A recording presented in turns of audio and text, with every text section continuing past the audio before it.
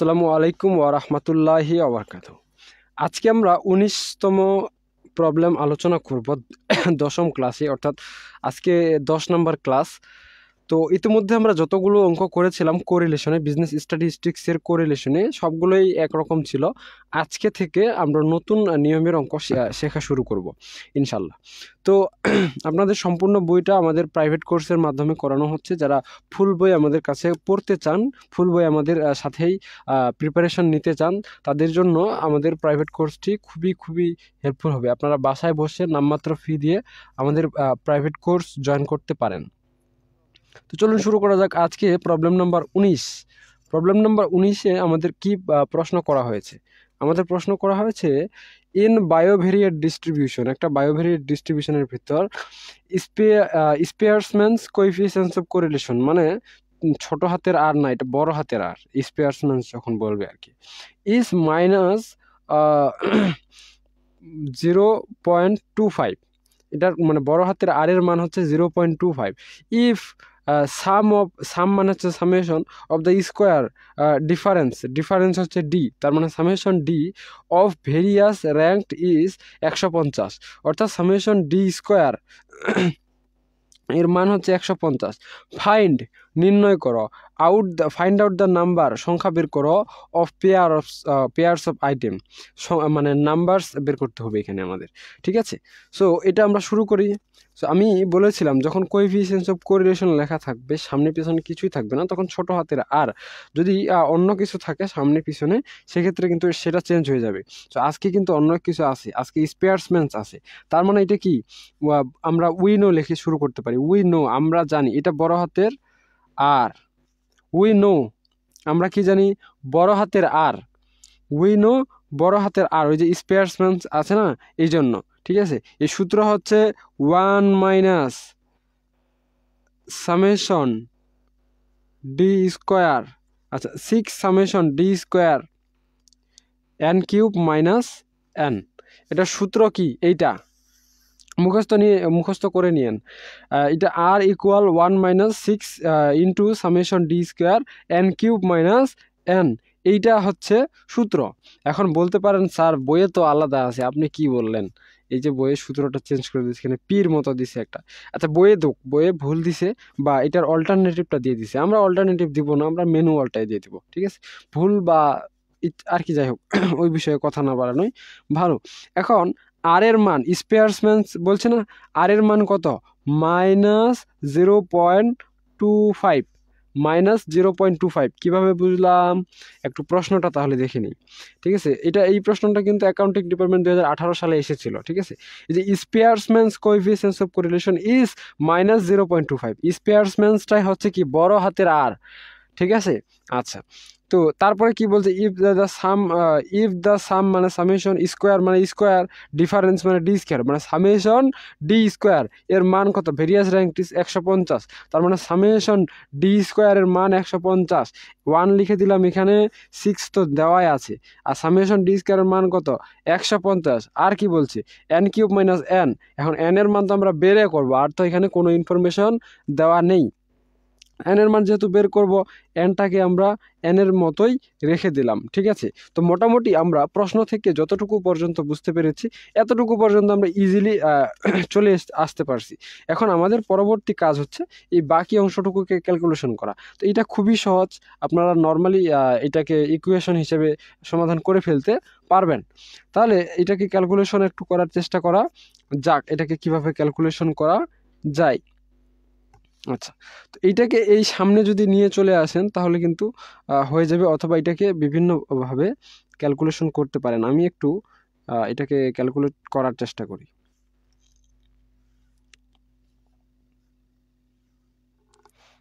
আচ্ছা, 1 মাইনাস 150 না,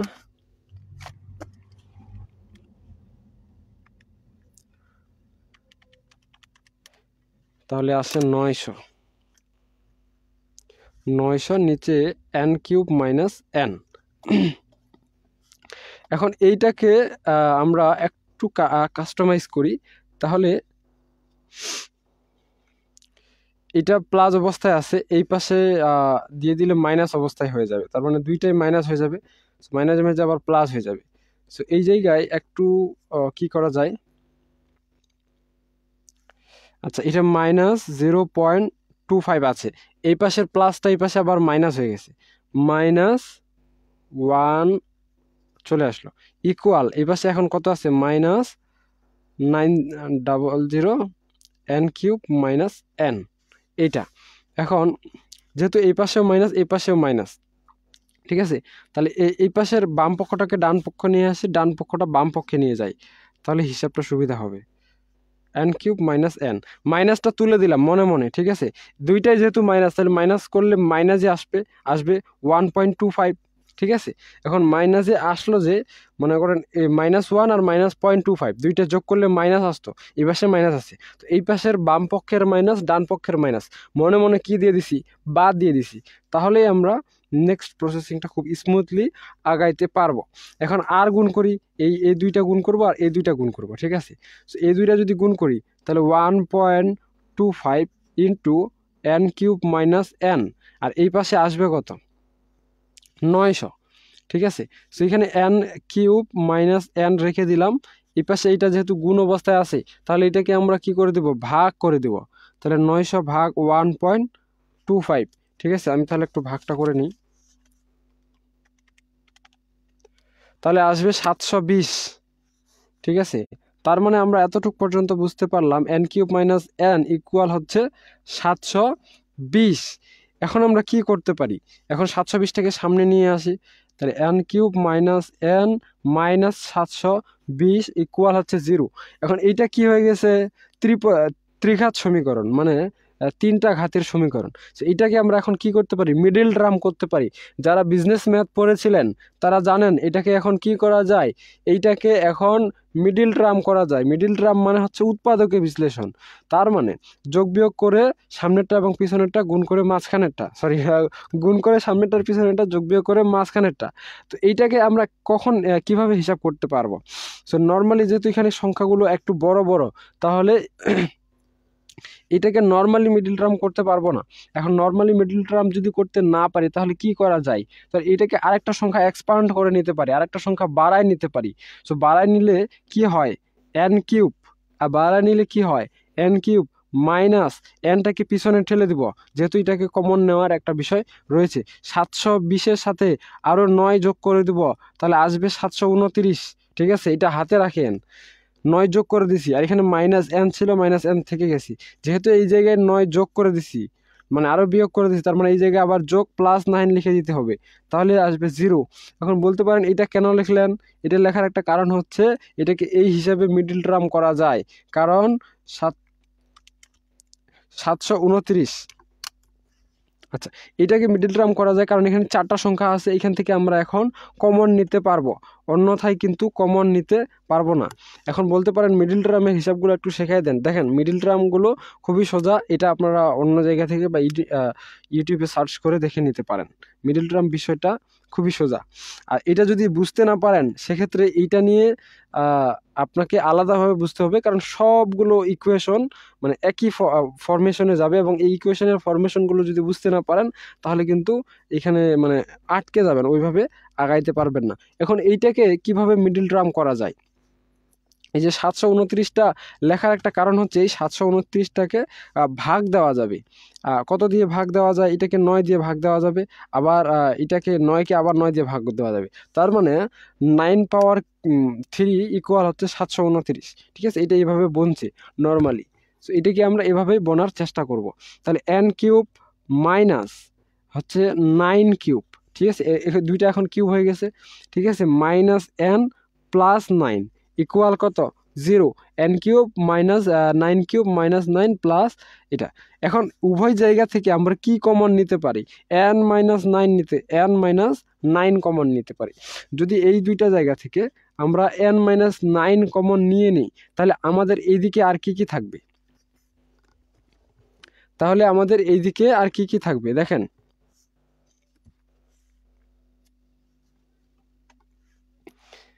n- যদি 9 কমন নিয়ে নিই, তো এই জায়গায় কিন্তু একটু লম্বা ক্যালকুলেশন হবে। এখন ক্যালকুলেশনটা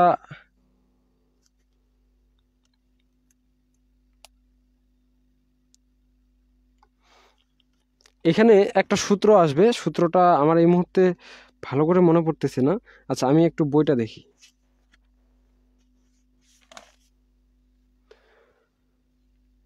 আচ্ছা এই জায়গায় আসবে কি এ কিউব মাইনাস বি কিউব, এর সূত্র একটা হচ্ছে এ minus B A square plus A B plus B square. তার মানে এনকে যদি এ ধরি আর 9কে যদি বি ধরি, তো সেক্ষেত্রে আসবে আমাদের এ কিউব বি কিউব। এখন এ কিউব বি কিউবের সূত্র কি? এ কিউব বি কিউবের সূত্র হচ্ছে এ কিউব মাইনাস বি কিউব, এর সূত্র হচ্ছে এ minus B A square plus A B plus B square. এরকম একটা সূত্র আছে আপনাদের, এই সূত্রটা আপনারা খেয়াল করিয়েন। এরকম একটা সূত্র আছে। তো এই শুধু সামনের অংশটার জন্য আমরা কি করতে পারি, এ মাইনাস বি, ঠিক আছে, এ স্কোয়ার প্লাস এ বি বারে 9n, মানে উল্টা দিছি, বি এ করে দিছি, তাহলে দেখতে আর কি সুন্দর হয়, প্লাস বি স্কোয়ার মানে 9 স্কোয়ার, 9 স্কোয়ার মানে 9 9 81। আচ্ছা এতটুকু পর্যন্ত শুধুমাত্র এই আগের অংশটা আমরা ক্যালকুলেট করলাম। এই অংশটা সমান এইটা, আমি তো আবার এখানে লিখে ফেললাম, এই জায়গায় তো লিখতে একটু প্রবলেম হবে। আচ্ছা তো এইটা হচ্ছে কি শুধুমাত্র সামনের অংশটার জন্য। এখন পিছনে আছে কি n-9, এই n-9 এর জন্য কি করতে পারি আমরা, এই যে n+9, এখন আমাদের এখানে n-9 যদি আমরা নিয়ে নিতে পারি তাহলেই কিন্তু আমরা পরবর্তী ক্যালকুলেশনটা খুব ইজিলি করতে পারবো। তো তার জন্য আমরা কি করতে পারি, -1 কমন নিয়ে নিতে পারি। আমি একটু বাঁকা করে দিছি, -1 যদি কমন নিয়ে নিই তাহলে এই যে n এর সামনে মাইনাস আছে তাহলে এটাকে হয়ে যাবে প্লাস, কারণ প্লাস মাইনাসে হয়ে যাবে মাইনাস। আবার এই জায়গায় যেহেতু প্লাস, এটা হয়ে যাবে -9। কিভাবে মাইনাসে হয়ে গেল প্লাস, গুণ করলে আর কি। আমি একটু বাঁকা করে লিখে দিচ্ছি, আমার যেহেতু এখানে লেখার একটু ভেজাল হয়ে গেছে।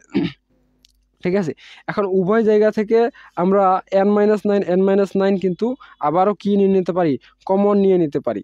তো এইখান থেকে যদি n-9 যদি কমন নিয়ে নিই n-9, তাহলে আর আমাদের কি থাকবে, এই মাঝখানের অংশটা থাকবে n² প্লাস 9n প্লাস 81। এখন এখান থেকে n-9 তো কমন নিয়ে নিছি, তার মানে শুধুমাত্র কি থাকবে, -1 থাকবে। ইকুয়াল কত, এখানে ইকুয়াল হচ্ছে 0। ঠিক আছে, এখন আবার আমরা কি করতে পারি, এখন এখানে একটা গুণ অবস্থায় রাশি হয়ে গেছে, এখানে একটা গুণ অবস্থায় রাশি হয়ে গেছে, এটাকে আর একটু মিনিমাইজ করে দিয়ে এখানে শেষ করে দেব। n-9 এখানে n² প্লাস 9n প্লাস 81 থেকে যদি 80 চলে যায়, 81 থেকে 1 চলে গেলে কি হবে, 80 হবে, ইকুয়াল 0। এখন আমরা লিখতে পারি হয়, এখন কি হবে, এখন আমরা লিখতে পারি হয়। তো হয় আগের অংশটা সমান 0, হয় n-9 ইকুয়াল 0, বা n সমান হচ্ছে 9। এখন আবার এই পাশে লিখতে পারি অথবা কি n² plus 9n plus 80 equal কত, 0। এখন আমরা জানি এইটাকে আবার কি করতে হবে, মিডিল টার্ম করতে হবে। কিন্তু যোগ বিয়োগ গুণ ভাগ করে কোনোভাবে আপনি মিডিল টার্ম এটা বানাইতে পারবেন না, কারণ 9 9 81 এখানে আছে 80, 28 64, মাঝখানে একটা প্লাস মাইনাস করে কোনোভাবে বনায় দিতে পারবেন না। যখন প্লাস মাইনাস করে কোনোভাবেই বনায় দিতে পারবেন না, তখন আমাদের একটা অল্টারনেটিভ সূত্র আছে। এই সূত্রটা হচ্ছে এ ইকুয়াল, আচ্ছা সূত্রটা কি লিখে দিব, সূত্রটা সাইডে বা নিচে লিখে দিই, এই জায়গায় লিখে দিই, ঠিক আছে। এটার জন্য একটা সূত্র আছে, এ ইকুয়াল না, এটার জন্য সূত্র আছে কি, -b plus minus √b² -4ac, আর নিচে আসবে 2a। ঠিক আছে, এখানে একটা রাশি আসবে, এই রাশিটার জন্য। তো এই সূত্রটাকে আমরা জাস্ট এখানে ইমপ্লিমেন্ট করব। এখন এ বির মানগুলো তো আবার বের করে আপনাদেরকে দেখাইতে হবে আপনাদেরকে, ঠিক আছে। তো আমি একটু মানগুলো একদম দেখা দিচ্ছি। দেখেন এই অংশটা হচ্ছে এর অংশ, এই যে এই অংশটা, ঠিক আছে।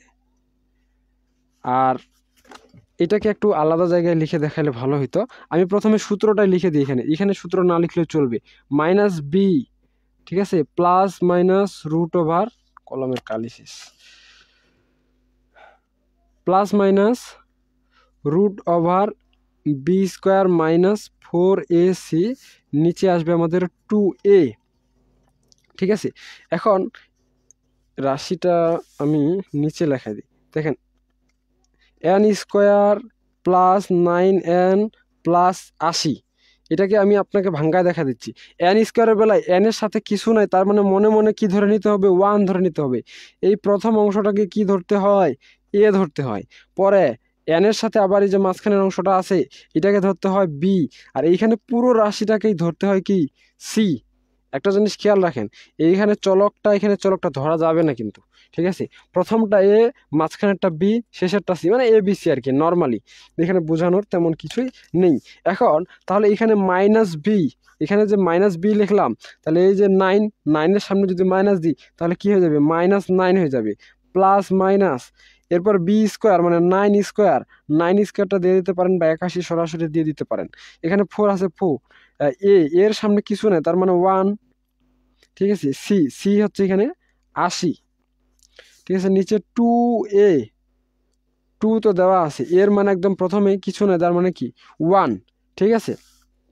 আচ্ছা, এটাকে একটু ক্যালকুলেশন করেন, -9 প্লাস মাইনাস √9 নং 81 মাইনাস 80 গুণ 4, 4 8 32, 320, ঠিক আছে। এখানে 2, তো এটা এমনিতেও আসবে না এই মানটা, 9 332, 320 থেকে যদি 81 চলে যায় তাহলে আসবে কত, 320 মাইনাস 239, নিচে 2। এখন এইটা কি হতে পারে না, তাহলে অতএব আমরা লিখতে পারি, অতএব n equal 9 plus minus √392। N কি হয়, সাধারণত এন হয় কোনো একটি পূর্ণ সংখ্যা, তবে এইখানে এটা কি পূর্ণ সংখ্যা বাইর হয়েছে, হয়নি, তাহলে ইজ নট অ্যাকসেপ্টেবল, ACCEPTABLE, এটা অ্যাকসেপ্টেবল নয়। অতএব এন এর মান একটু আগে আমরা কত পাইছি, এই জায়গায় 9 পেয়েছি, তার মানে এখানে আমরা 9 লিখে দেব। আশা করা যায় বুঝতে পেরেছেন। দেখেন, প্রথমে আমরা একটা সূত্র দিছি, সূত্র দিয়ে ক্যালকুলেশন করে একটা রাশিমালায় পৌঁছাইছি, রাশিমালায় পৌঁছিয়ে এটাকে আমরা মিডল টার্ম করছি, মিডল টার্ম করে একটা এন এর মান 9 আসছে, আরেকটার মান অনেক ভজঘট আসছে, ভজঘট মানটা বাদ দিছি, 9টা আমরা নিয়ে নিয়েছি। তো আজকে পর্যন্তই, সকলেই সুস্থ থাকুন, ভালো থাকুন, আর আমাদের সাথেই থাকুন। দেখা হচ্ছে নেক্সট পর্বে, ততক্ষণ পর্যন্ত খোদা হাফেজ। আর মিডল টার্মের অঙ্কগুলো যদি না পারেন তাহলে একটা কাজ করতে পারেন আপনারা, ব্যবসায় গণিত, বিজনেস ম্যাথের হচ্ছে, এটা হচ্ছে দ্বিঘাত সমীকরণের চ্যাপ্টারটা ভালো করে মানে দেখে নিন, তাহলে মিডল টার্মগুলো বুঝতে পারবেন। মিডল টার্মগুলো কখনো কখনো অনেক কঠিন বা কমপ্লিকেটেড হয়ে যায়, এগুলো বুঝতে পারবেন যদি আপনার বেসিক নলেজ থাকে। যেমন a + b হোল স্কয়ারের সূত্র কি, a² + 2ab + b², আবার a³ মাইনাস b³ এর সূত্র কি, a³ + b³ এর সূত্র, মানে নর্মাল যে আমরা 9 10 যে সূত্রগুলো শিখেছিলাম এগুলো মাস্ট বি মনে রাখতে হবে, তাহলে এগুলো পারবেন, না হলে কিন্তু ভেজালে পড়ে যাবেন। তো আজকে পর্যন্ত, সকলেই সুস্থ থাকুন, ভালো থাকুন, আর আমাদের সাথেই থাকুন। দেখা হচ্ছে নেক্সট পর্বে, ততক্ষণ পর্যন্ত খোদা হাফেজ।